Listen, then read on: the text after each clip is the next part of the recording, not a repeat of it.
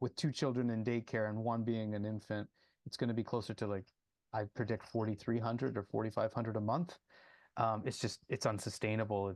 It's unimaginable. Andrew is one of many parents grappling with the possibility that their childcare could cost more than their monthly mortgage payments. City News obtained letters from 3 daycares in the GTA citing ongoing challenges with the national program and concerns with the new funding framework starting in January. Andrew's High Park Daycare warns if it does decide to pull out of the program, fees would rise by more than 50%. This is an existential crisis for us. Like we can't do it. And it's happening to families everywhere that I'm talking to. It's not just us. And, everyone who's received a letter from various daycares is saying the same thing. Like there needs to be a fix. Jackie Shepard with the Private Operators Group tells me dozens of commercial daycares across Ontario are considering opting out as the funding framework is about to shift from revenue-based to cost-based. Now that cost-based funding then will have severe restrictions wrapped around it. So we won't have any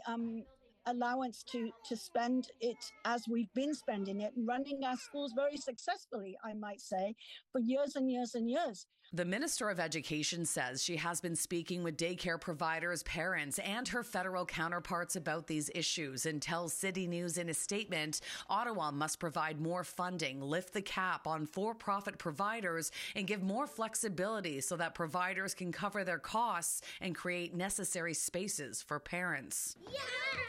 Meanwhile, many families like Andrew's are now looking for a plan B just in case. He tells me if this happens, his wife may have to leave the workforce. What is it like trying to get into another daycare that's in the program? You're becoming one of hundreds on a list everywhere, all the centers. We reached out to one center and they said, don't even bother because you're so far down the list.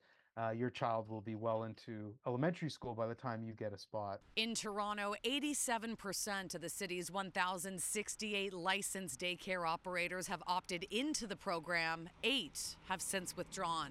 Shauna Hunt, City News.